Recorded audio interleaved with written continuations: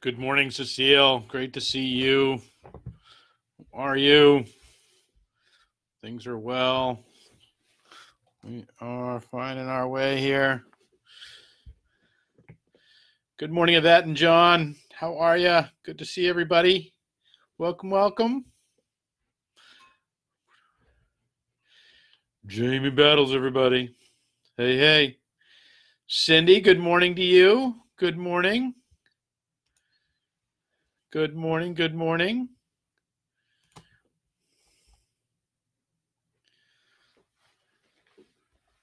Good morning, everybody. Ahoy! Good morning. Michelle, how are you? Great to see you. So glad you're here.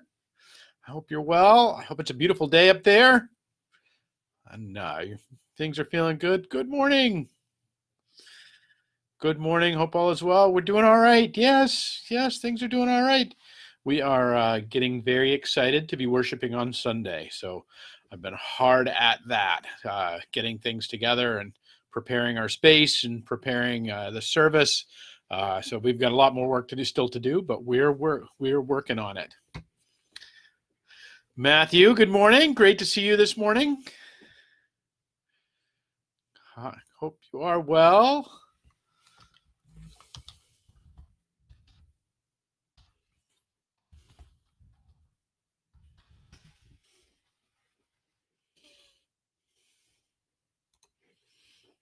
How is everybody? Hello, friends. Gorgeous day in Maine. Oh, that's great to hear. So glad. Good morning. Hope all is well with you. Yes, I hope you too. You too, Cecile. I hope things are well. Yes, it is beautiful here as well. It is this. You can feel a little bit here and there that there is this preparation for a holiday weekend, which is kind of nice. Even though there's, it's very different for sure. It's very different, but there's still this little edge of buzz around. It seems like Memorial Day has just been swallowed up in all of this, but I can still feel a little bit around the edges, which is nice. Good morning, Vicki. How are you? Glad you're here this morning. Good morning, everybody. Yes. See a few more people finding their way in. Good morning, Deb Votrin. Hello, friends. So good to see everybody. So good. You're driving, so you won't be your usual chatty self. We'll see. So glad you're here. Oh no! You spent tonight at the hospital with your friend Anna. She's all right, but I'm going to bed after this. Good choice. Oh, I'm glad you were there for her. That is a gift. So, take care of yourself. That is all what this time is about, for sure. That we might journey with others, and we might care for them, and might care for ourselves a little bit too. That's for sure. So, I hope you do that. Good morning, Maggie Pereira. Hello, Pereira clan. I hope you're doing great. Good morning, Gail.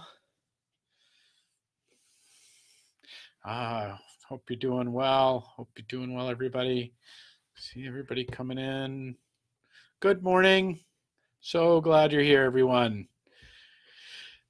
It is welcome to another 11:11. It is Friday, TGIF. It is Friday, the 22nd day of May. I am so glad that each one of you are here. As I have continued to say, Kim Luce is in the house, everybody. Kim is a great warrior. So glad you're here. I served in the Army with Kim. She is terrific. And just got her yoga certification, everybody. So very exciting. So good morning, Priscilla. I hope you are well. Good morning, Gail.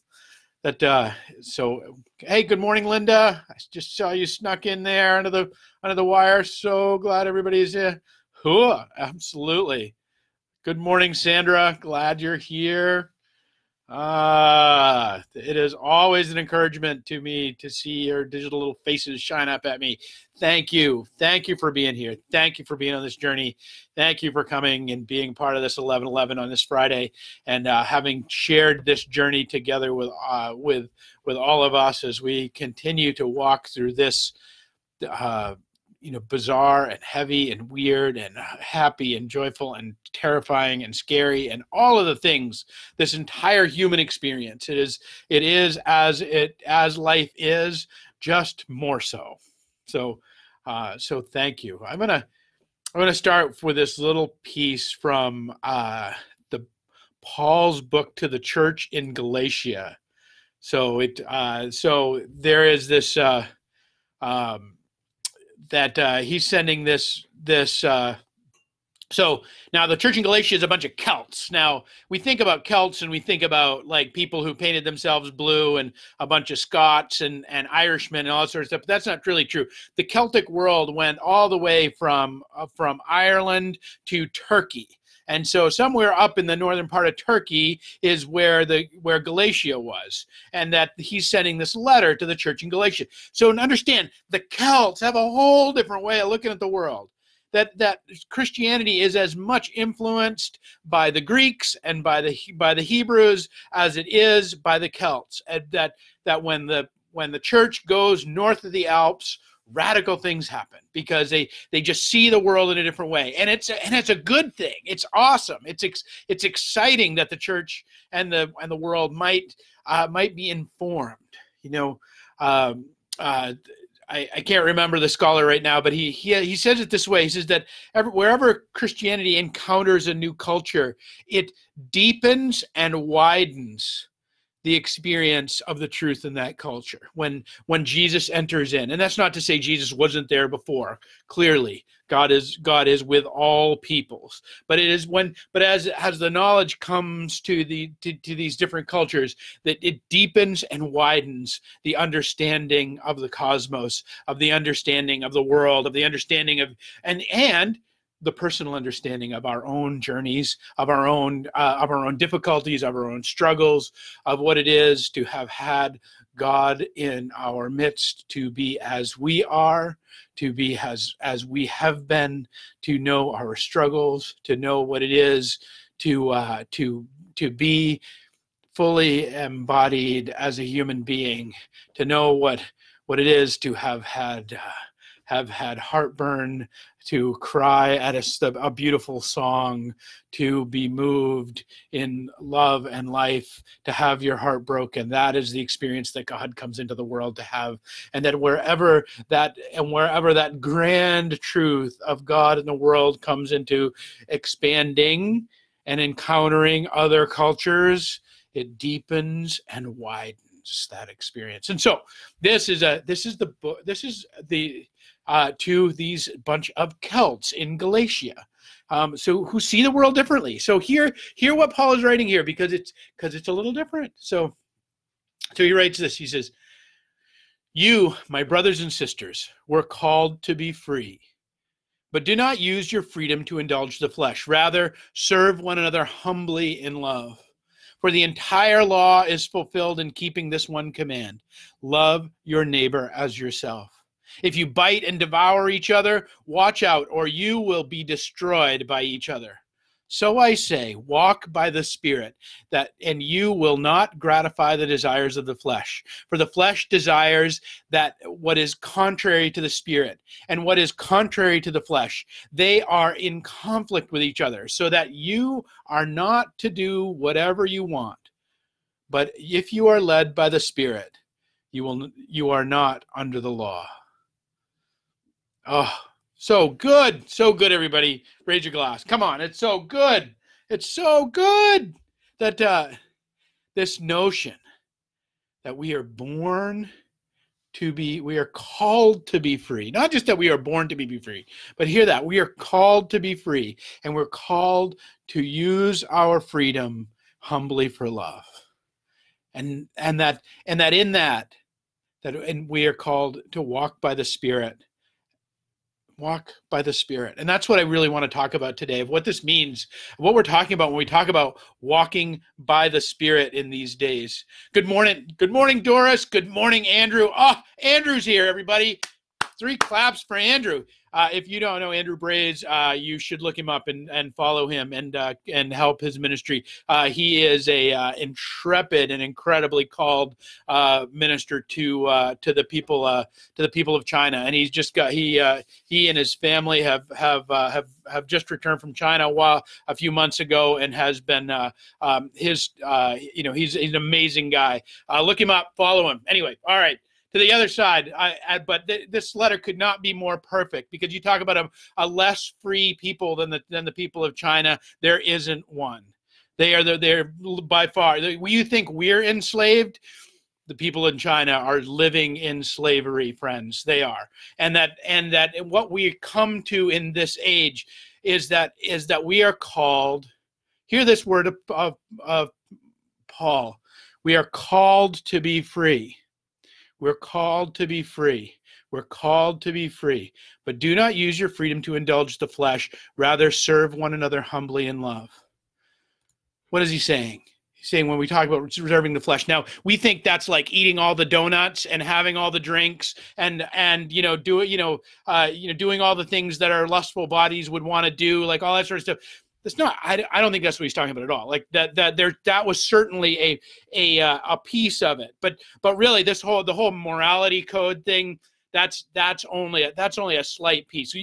We'll all have to contend with our appetites at some point, but I think this deeper sense is the sense of what it is because where does he start? He says, "You are called to be free." What does freedom mean? It means that we're called to step into responsibility for our lives, because we who are truly free, we are called to own our sphere and to own it, to own all the things that we can control as best as we can control them, and then in that submit all the rest to the Spirit. Submit all the rest to the Spirit.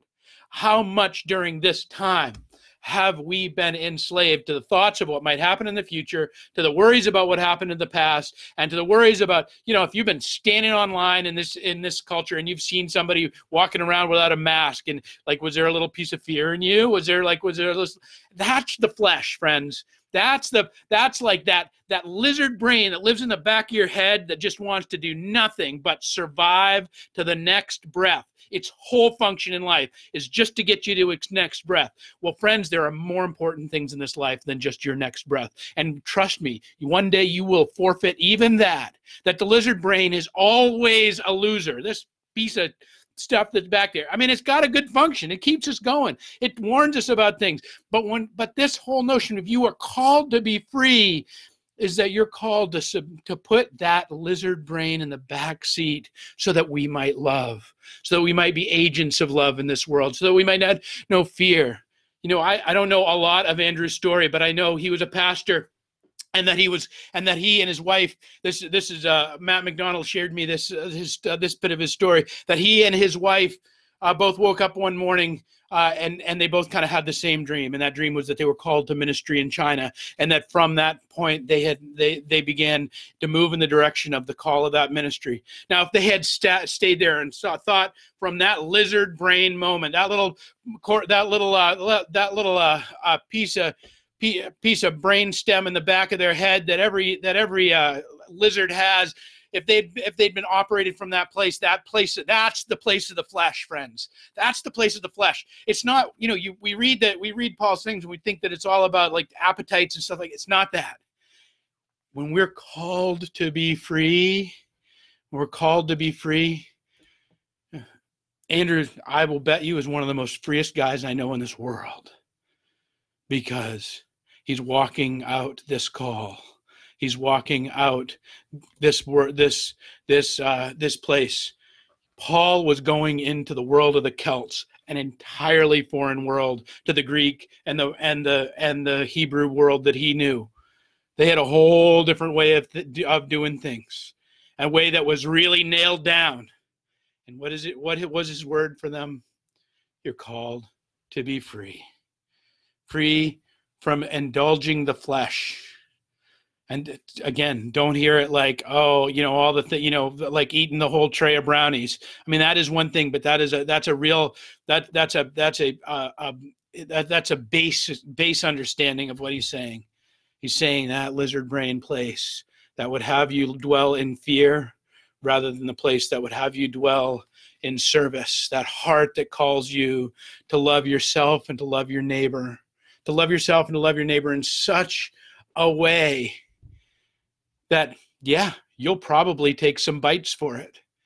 But that prevents you and calls you out of this bite and devouring of culture. I mean, we are watching, like if you're online at all right now, if you're watching things, social media, we are watching people devour each other on social media by what they're doing or they're not doing, and the way that they're behaving or not behaving, or whether you're doing these things or you're not doing those things. Friends, you're called to be free. You're called to be free. Be free. Know the freedom that part of your brain that wants to just keep the oxygen coming in and the carbon dioxide going out is not the thing that should have the steering wheel. But let Christ Jesus, the one who called you into being, the one who has walked in front of you in the path, the one who knows you and the one who illuminates your way, walk in that way, and you will know freedom, and you will know love, and you will know joy in these days. Well, that's my hope for you today. And so I want to, by that, I want to remind everyone that, and I have an ask for you today. First, to remind you that we are going to resume worshiping in person on this Sunday. We will continue our Facebook Live presence, so please don't, if you feel compromised and you feel like you can't be here, or you're not quite ready, or whatever, anything in there, please know that that our Facebook Live presence will be there and be there for you, just as it has been over these past weeks. So don't despair. But where two or three are gathered, there too is Jesus, and we're called to gather. A fire can't burn without embers that come together, without sticks that come together, without fuel that gathers together, and then it holds the fire. We're going to come and we're going to hold some fire this Sunday. So I hope you'll come and gather. There are a number. There'll be in order to begin to endeavor to keep everyone to prevent the spread of virus and all that. There'll be some instructions on the website. Just be aware there'll be no Sunday school. That we're inviting families to come and worship together. There'll be we'll still have our presence here, and that we'll have the opportunity to come and gather. And so look for those instructions, and the deacons have been doing a lot of work in preparing for how we're going to do all that. So I hope you'll come and be a part of that. And the second thing is spread the word. Let folks know that are a part of our communion. Let folks know that are a part of our world, that they might there's a place for us here, that we can come and be free. We can come and be free. We don't have to be owned by the dictates of culture. We don't have to be owned by the dictates of law. We don't have to be owned by the dictates of the things of the world or the things of man, but we come to be set free in Christ Jesus. And so that is why we come to worship this Sunday, and we keep coming to worship. So, Andrew, I am so glad that you are here today. That is the Holy Spirit coming to be a part of this and part of this world. Hey, Robin Carden. Robin Carden's here as well. So I want to, again, invite each one of you in these days ahead. That is, we're not unlike Paul. We're going to, this world and this culture that we find ourselves. I'm standing in line to get coffee this morning, and everybody's wearing a mask, and I'm like looking around and going, what? This is, I feel like I went over the Alps and I'm in Galatia somewhere. I'm in this foreign land that I don't quite recognize its culture, and I don't quite speak its language, but I know that I am not called to live out of that lizard brain place, but I am called to live in freedom. I'm called to live in love. I am called to love one another as I have been loved, and in it, know the goodness and the grace of the one who made me. I hope you'll step into that these days too, and that you'll know more that's coming. Tomorrow there will be no 11:11. We're in prep mode for Sunday, and then Monday is Memorial Day, so there'll be no 11:11. We will pick up 11:11 on Tuesday of next week. Okay, Tuesday next week. There'll be Facebook events to that effect as well. Come and worship with us on Sunday, whether it is through Facebook Live or whether it is at our ministry and at our platform here. And in these days, know that each one of you on this list are in my prayers and are in my I hold you up before the Most High every day. Grace and peace, everyone, and it is my sincere hope that you will live in freedom, not that reacts to that indulgence, but that serves one another in love. All right, friends, peace and grace to you all. I will see you, if not in worship on Sunday, I will see you Tuesday. Blessings of peace and grace.